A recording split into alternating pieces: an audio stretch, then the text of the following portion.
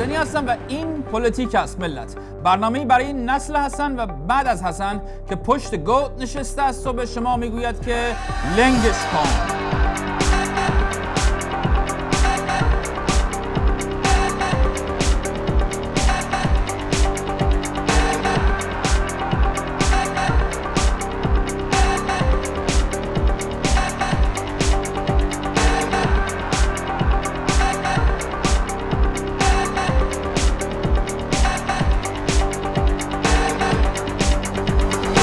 بینندگان عزیز و مخاطبین فریقه برنامه، در هفته گذشته بحث یارانه خیلی داغ شد و بالاترین گرفت.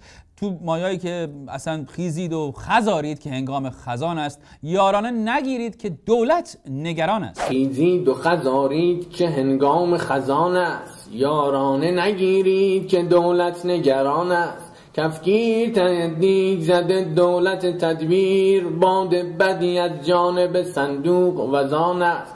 نگران است و چون شما داخل گود هستید قطعا بهتر میدونید که امایی که پشت گود نشستیم و علاقه هم نداریم که بگیم لنگش کن، ولی عده‌ای خیلی لطف دارن به ما، لطف داشتن به ما و نظر ما رو پرسیدن. گفته به نظر شما، یعنی ما الان دقیقاً چیکار کنیم؟ یارانه رو بگیریم یا نگیریم؟ واقعیتش ما هم اینجا از شما چه پنهون، از خدا که پنهون، از شما چه پنهون. ما هم اینجا خیلی من این بچه‌ها اینجا همه سر دوراهی دو به شک هستیم اینجا که بالاخره ما یارانه بگیریم یا نگیریم. ولی با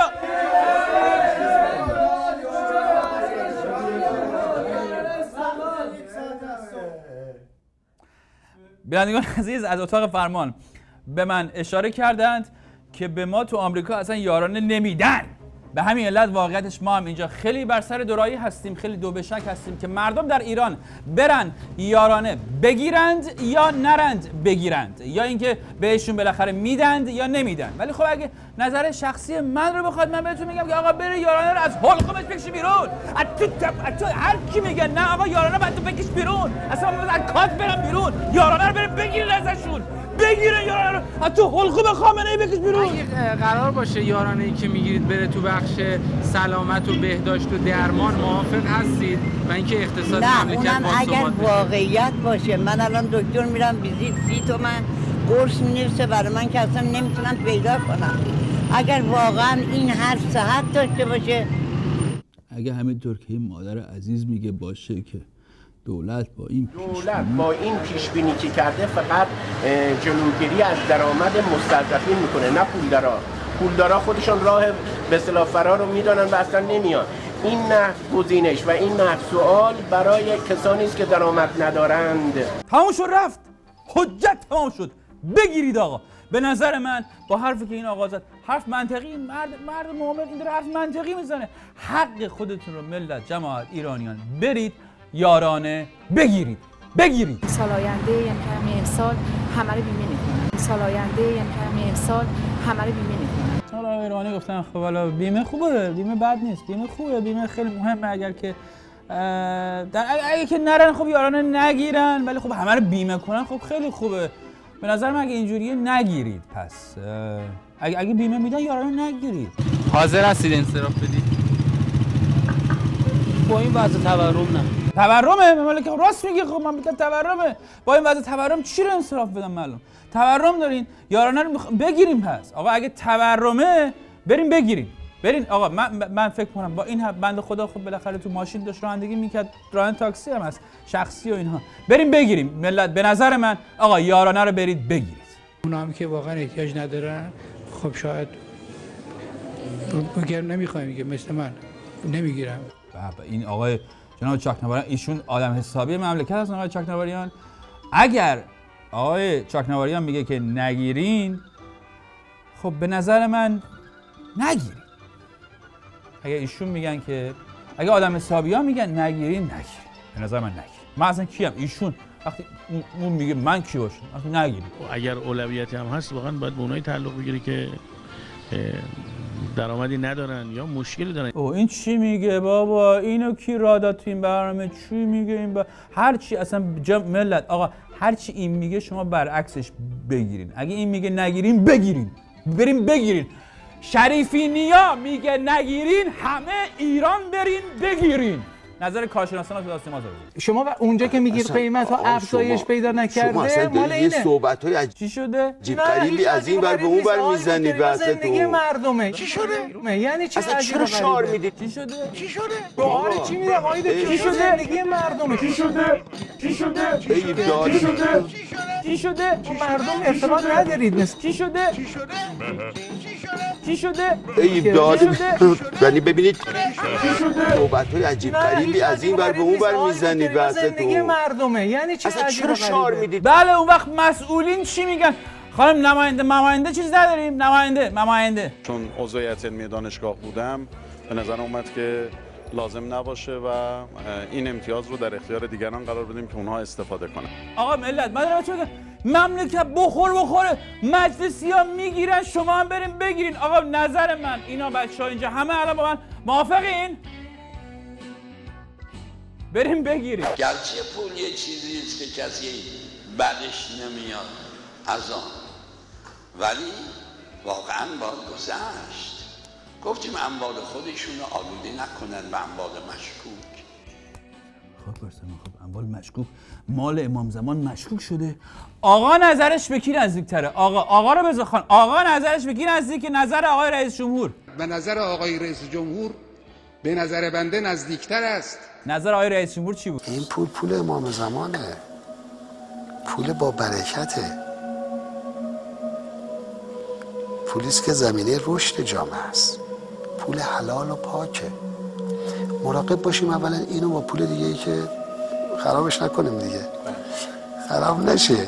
خراب شد دیگه اثر نداره. یه سنگی، یک تریلی سنگ یارو ریخته توی چاه، هر کاری یارو میکنه حسن و جواد و اینا نمیتونن اصلا یه دونه ریگشو بیارن بیرون. حالا مثلا فلان. حالا خود روحانی چی میگه؟ آقا خود روحانی چی میگه؟ اولا اینکه مردم باید براشون توضیح بدید. فکر میکنن اینم مثل حقوق هستی است. میگن یارانه حق مسلم ماست. نیست؟ هست یا نیست؟ یارانه اسمش یارانه است. یعنی در اجرای یک برنامه اقتصادی وقتی اقشار آسیب پذیر دچار مشکل میشن، یارانه میاد اونها رو یاری کنه و کمک کنه. چرا میپیچونی آقای روحانی؟ یه دفعه بگو آقا ما نمیخوایم بدیم دیگه. چرا میپیچونی تو ملت؟ 19 میلیون به رای چند میلیون بشه دادن؟ اینا چه میمردسون چه کاری میپیچونی؟ این شایعاتی که مرتب مطرح میشه که دولت میخواد یارانه نقدی نده به جاش یارانه کالایی بده. نه، ممکنه سبد کالایی هم بدهد اما یارانه نقدی رو نمیخواد قطع بکنه. آقا نکنه یه بسیجی اقتصادی بیاد اون پولی که از یارانه ندادید نمیخواید بدید به مردم هپلی هپل بریدر دیدم بارا دادم بیاد بگه مثلا من منافع کشورم برام اصحاب منافع ملی کشورم برام از هر چیز دیگه این مهمتر هستش. همونطور که گفتم به عنوان یه بسیجی اقتصادی تو کشور فعالیت میکنیم. ها؟ نکنه آقای روحانی، نکنه این یکی دیگه گاز میگرفت گفت همین اواخر هفته گذشته به مالزی و بررسی کردن اون ادعایی که ایشون داشت که آقا بالاخره این پولها عمده‌اش موجود هست و در اون بانک FIIB هستش.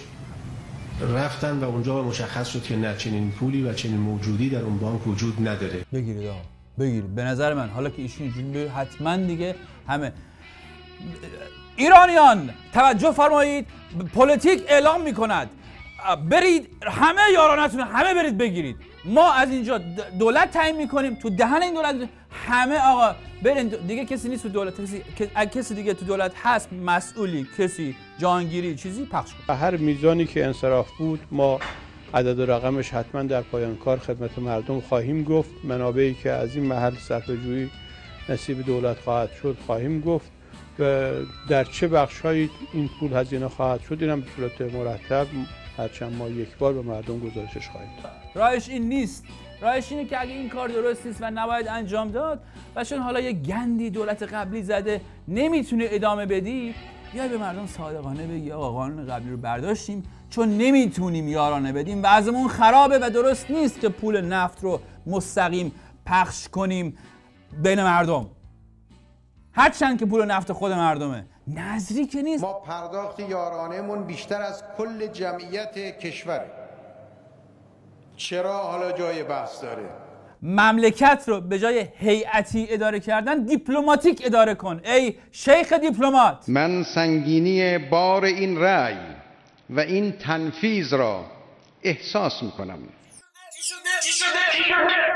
جریان اینطوری شد که آخرش آمریکا به این برادر ابوطالبی که قرار بود نماینده ایران تو سازمان ملل بشه ویزا نداد چون گفتن که ظاهراً در گروگانگیری سفارت آمریکا در ایران دست داشته و آمریکا بیا آمریکا، اما حالا به خاطر یه ویزای دوره افتادن که خبر عزت از پاسپورت ابوطالبی رفت و یکی بره برش گردونه و فلان دولت عزت این همه ملت و تو فرودگاه این ور اون ور به خاطر همین پاسپورت گشتن زیر رو کردن ما خودمون فلان عزت نرفت. حالا دولت باید پای عزت ابوطالبی وایسه. خلاصه مثل همیشه ما داشتیم به وظیفه ملیمون عمل میکردیم و به اوضاع امیدوار میشدیم که یکی گفت از احکام قطع دست در ملأ عام چه خبر؟ گفتیم چه خبر؟ گفت نشنیمه. گفت هر کسی. گفتن هر کسی. آقا هر کسی که بخواد سر به سر عزت ملت ایران بذاره ملت میزنن دستشو قطع میکنن. هر کسی که عزت ملت ایران را بخواهد پایمال کند، ملت ایران را تحقیر کند، بخواهد دست سلطه رو بر این ملت دراز کند، ملت ایران با غیرت خود با ایمان خود این دست رو قطع میکنه. پایمال کم بود، لگدمال هم بهش اضافه شده. اصلا تو 3 دهه کار به مشارکت در انفجارهای منطقه کشید. عزت لگدمال شده این مسلمان هاست که توی این 3 دهه دیگه به انفجار رسیده. ما یعنی من نمیفهمم انفجار آقا واسه چی؟ یارو زنش تو همین 3 دهه‌ای که عزت پایمال شد فلان 1000 دفعه تأکید کرده که شاید اصلی رو این خانم من همیشه تأکید میکنه. اونم اینه که تنها چیزی که ازت نمیخوام اینه که دست جلو کسی دراز باشه. شاید فکر میکنم تو این 24-5 سال بالای 1000 بار این جمله رو شنیدم که تأکید کرده که هیچی برای من از عزت تو بالاتر نیست. من سر دارم میرم از این کسی به عزت چپ نگاه کنه میریم دستشو قطع میکنیم لگدمال بشه منفجر میشه تو 25-6 سال 1000 دفعه بهش تاکید میشه. بعد اون وقت اصلا راز این که طرف بتونه بالا تا پایین حکومتو بشورم همینه. راز این که من میتونم توی حکومت از بالا تا پایین حکومتو بشورم بذارم کنار همینه. آقا این عزت چیه؟ اصلا این عزت پایمال شده لگدمال شده به انفجار رسیده که 1000 دفعه بهش تاکید شده. 1000 دفعه تو این 3 دهه به همون گفتن که من عزت و غرور ملی ایرانیان را باز خواهم گرداند. مگه عزت کجا رفته که من میخواد برش گردونه؟ از این طرف اینا اینجوری میگن آدم خیال میکنه عزت یه مژده مقدس بیگناه فلانه که یا لگدمال شده باید بریم واسش دست قطع کنیم یا پایمال شده کارش به انفجار رسیده بام یا خلاصه دائم یه بلایی سرش اومده. از اون طرف تا یکی زبونم لا از دری دیدواری جایی بالا میره فوری میگه دیدی عزت ما رو چوری از همون گرفتن. آقا هیهات من الذله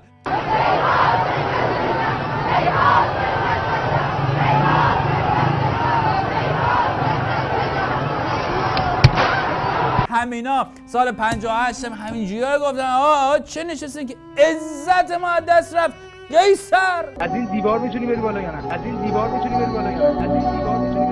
خیلی از این دیوار رفتن بالا. این خدمتی که این جوان ها کردند و رفتند و شکستند و گرفتند اینجا و افراد فاسد را نگه داشتند و اون هیولایی که نشان داده بودن اونها از قدرت‌های بزرگ رو شکستن.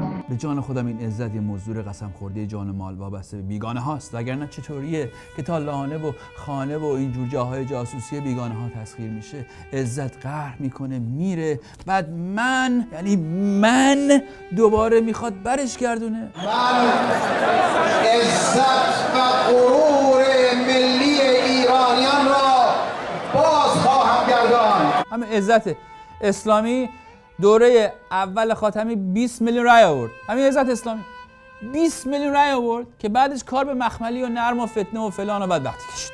تازه شانس آوردیم به جای این عزت اسلامی اون یارو کیه؟ تداوم سازندگی 20 میلیون رای نیاورد. باز تداوم سازندگی حالا هیچی. اگه فرار مهدوی کیا 20 میلیون رای آورده بود چه بدبختی داشتیم ما. حالا عزت اسلامی کم بود. این بگو کیه اسمش؟ نصرت بندگان چی میگه این وسط؟ خدای تبارک و تعالی اگر شما او را نصرت کنید شما را نصرت میکند. چی شده؟ اگر خدا را نصرت بکنید نصرت خدا به نصرت دین اوست، به نصرت بندگان اوست، به نصرت مظلومین است. چی شده؟ چی شده؟ چی شده؟ چی شده؟ چی شده؟ مهمان این هفته شما محسن سازگاراست. آقای سازگارا فعال سیاسی است. این هم بیوگرافی کوتاه ایشان به روایت پولتیک.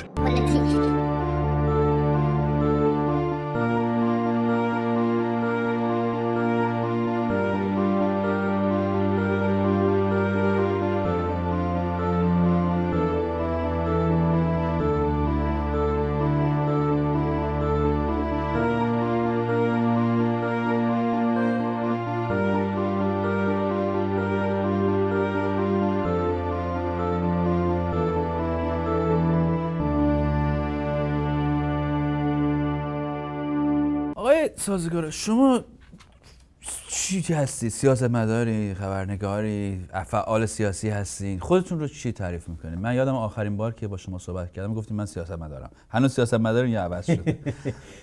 به قول یه همکار سیاه‌پوستی من داشتم دانشجوام تو پارکینگ شبا با هم کار می‌کردم، میگفت کایند اف انیمال یو آر، تو چجور جونوری هستی؟ حالا ما دیگه رومون نشد که بگیم جونوریشو بپرس.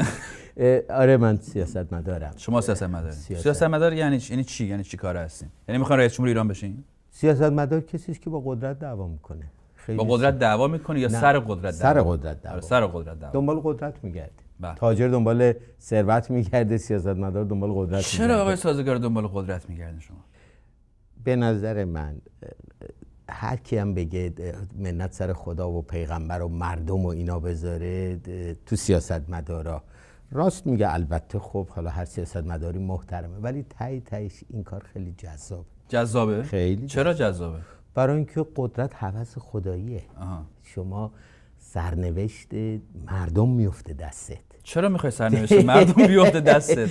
برای اینکه تو این دنیا من میخوام سرنوشتم دست خودم باشه. میفهمم، ولی سیاستمدارا وقتی در موضع تصمیم گیری قرار میگیرن، بله، و تصمیماتی که میگیرن سرنوشت مردمی که بهش تفویض کردن در دموکراسی ها حداقل، این خیلی جذاب. سیاست شغل پرخطری است به هر صورت، همه جای دنیا، حتی در دموکراسی های جا افتاده. بعد از یه مدتی سیاستمدارا به اون قمارش هم معتاد میشن.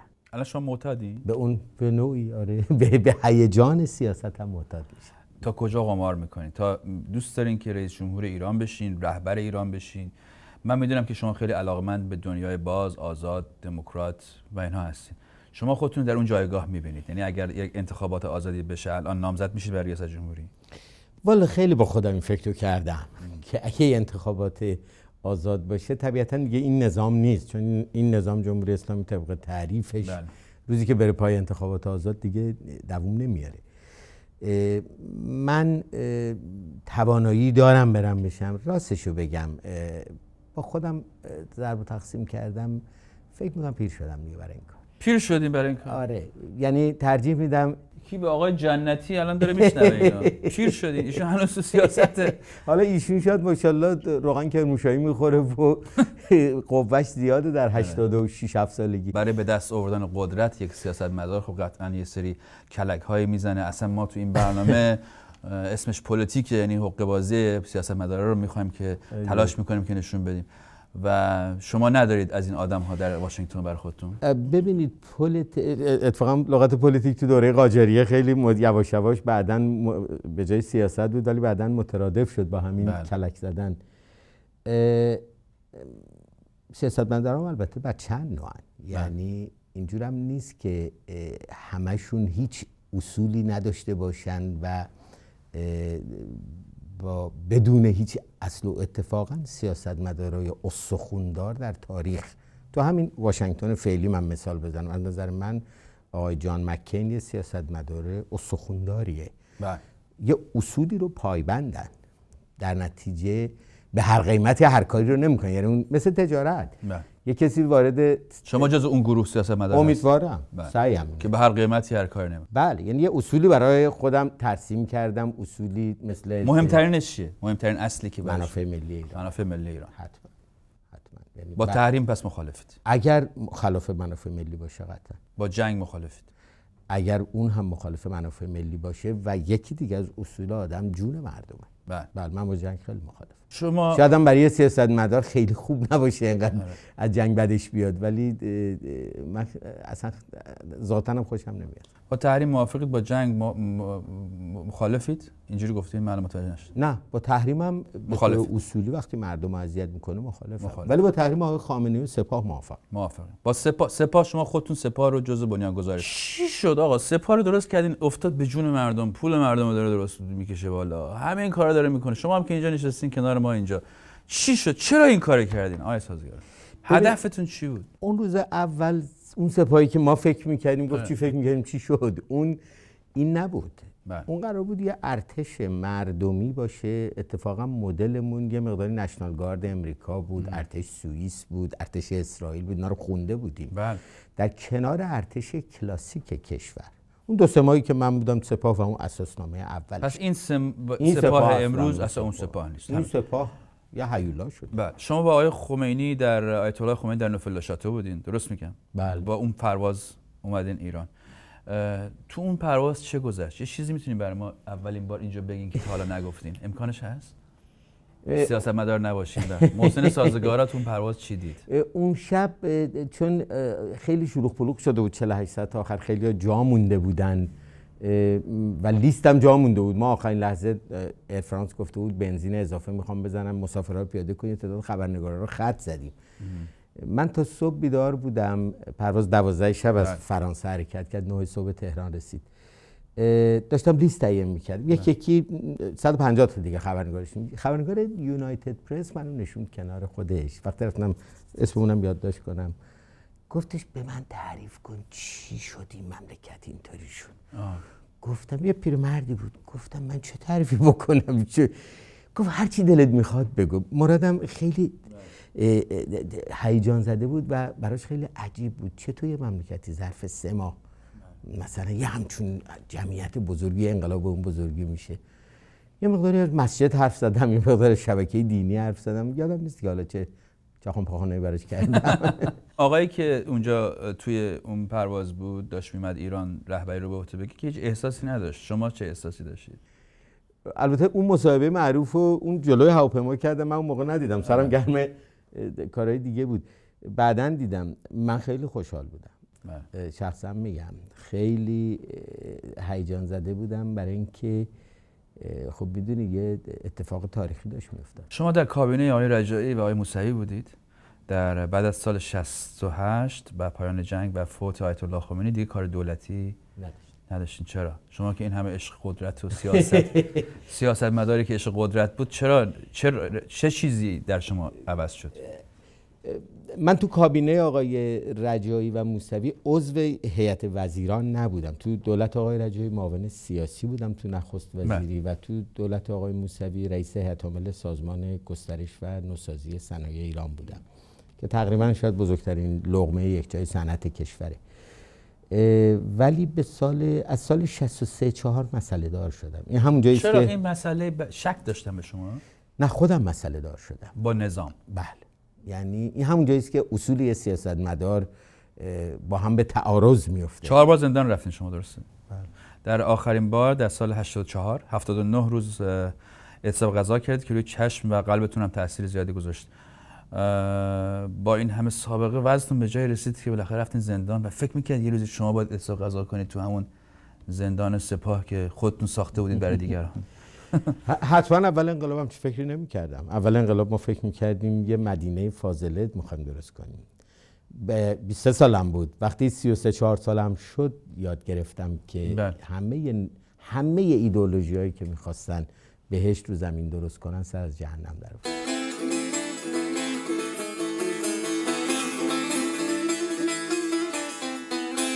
در تاریخ ایران زمین آدم‌هایی وجود دارند مانند هاوارد باسکرویل آمریکایی که به ایران رفت و درس داد و در سخت‌ترین زمان‌ها در کنار مردم ایران ماند و زمانی که ستارخان و باقرخان برای اعاده مشروطیت به پا خواستند به آنها پیوست و در پاسخ همسر کنسول آمریکا که از او خواست از صف مشروطه خواهان جدا شود پاسپورتش را پس داد و گفت تنها فرق من با این مردم زادگاه هم است و این فرق بزرگی نیست.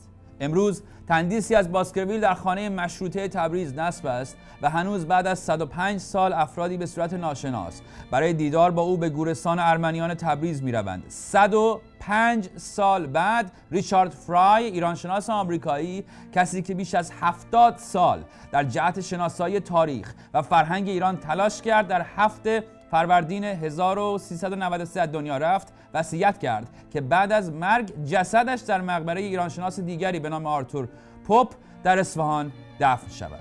اما در واکنش به آن جمع معدودی با چماق و اسلحه و زنجیر و مظاهر خشونت می‌روند به مقبره آرتور پوپ در اصفهان و به قول خودشان آن را به تسخیر در می‌آورند. همان مقبره‌ای که زمانی ایرانی‌ها خود در قدردانی از خدمات این ایرانشناس برای او ساختند. گروهی در اصفهان به صورت خودجوش به یک خارجی عاشق ایران که برای شناخت فرهنگ ایران به غربی‌ها تمام عمر خود را صرف کرده میگویند جاسوس و عامل صهیونیست. شما به عنوان ایرانی الان شرمنده شدید؟ آره؟ منم همینطور. هفته پیش جمعی به نام مردم شهید پرور اصفهان به استاندار نامه نوشتند که خدا داند اگر جنازه نجس و کثیف صهیونیست ریچارد فرای را به شهر شهیدان بیاورند غسل شهادت میکنیم، کفن میپوشیم، آن را تحویل گرفته میسوزانیم و خوراک سگهای بیابان میکنیم. شما به عنوان ایرانی الان شرمنده شدید که اینو شنیدید؟ منم همینطور. اصل حرف و لپ کلام این برنامه در این هفته این است که از باسکرویل تا ریچارد فرای بر سر این مملکت چه آمده است و چگونه است که ما با کسانی که ده‌ها سال عمرشان را در راه شناساندن فرهنگ و تاریخ ما صرف کردند چنین می‌کنیم. چند نفر از آنهایی که سینه سپر می‌کنند و می‌خواهند جنازه ای را نبش قبر و خوراک سگ‌های بیابان کنند اصلا می‌دانند که ریچارد فرای کیست و برای ایران چه کرده. چند نفر از این افراد متوجه این هستند که دفن یک ایرانشناس غربی در ایران چه ارزش نمادینی در شناسی از یک عمر کمک به فرهنگ و تاریخ شناسی این کشور بوده است. اصل حرف این هفته ما این است که واقعا آقا مشکل شما عده‌ای معدود با ایران چیست؟ چرا دولت آقای روحانی هم جرئت نکرده اعلام موضع کند؟ چرا میلیون ها ایرانی قدرشناس مانند شما که بیننده و شنونده این برنامه هستید چهره ایران و نماینده ایران در رسانه‌های دنیا نیستید و همواره عده‌ای معدود باعث شرمندگی و خجالت بقیه ایرانیان میشوند و میروند در صدر اخبار جهان؟ امروز اینگونه و دیروز با سوزاندن پرچم کشورهای دیگر تصویری عصبانی و بی منطق، تصویری که نماینده اکثریت مردم ایران نیست.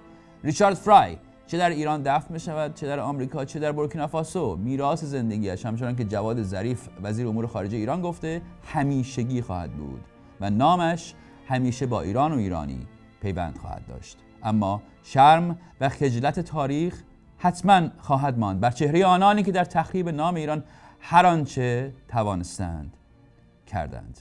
من کامبیز حسینی هستم و اگر شما به عنوان ایرانی الان شرمنده شدید من هم همینطور. تا هفته دیگه و پولتیک دیگه هوای بغل دستی تو داشته باش.